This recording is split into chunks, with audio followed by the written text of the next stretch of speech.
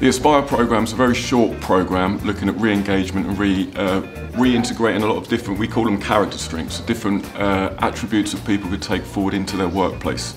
So we'll look at things like resilience, curiosity, and how can you develop those and move them into that next stage and into that next step. We incorporate lots of activities. It's a very, very short workbook.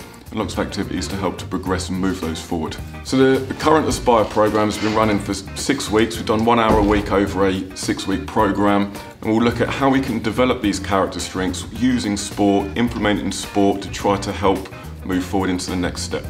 In classroom you don't really learn like resilience, like you don't get confidence or teamwork, communication, you don't learn that stuff in a classroom. Normally I would argue with the teachers. I'm classed as one of the naughty kids. Because it's boring, sitting in a classroom. We don't learn independently, I don't think. In school, getting bored out of my mind in lessons. In school, getting bored out of my mind in lessons. In school, getting bored out of my mind in lessons. On Wednesdays, you know, like, we've got the West Suffolk thing at the end, and it's something exciting, like, that you can't wait for. Makes you concentrate more during Makes lessons, you like knowing that you've got that. Concentrate, knowing that you got that. If you concentrate, the time will go quicker, and then we can have the fun at the end. Got me out of school and been more active, then stayed out of a bit of trouble. Well, I get bored a lot.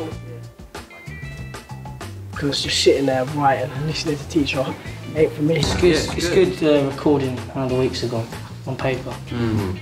Because if you're not working as a team, you ain't going to do well in life. It keeps us out of trouble. Yeah, it gets us out of trouble.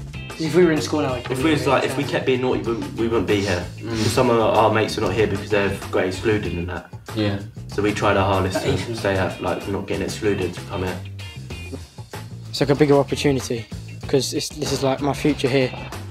For others, come. It's the best thing you'll do. In school, getting bored out of my mind in lessons.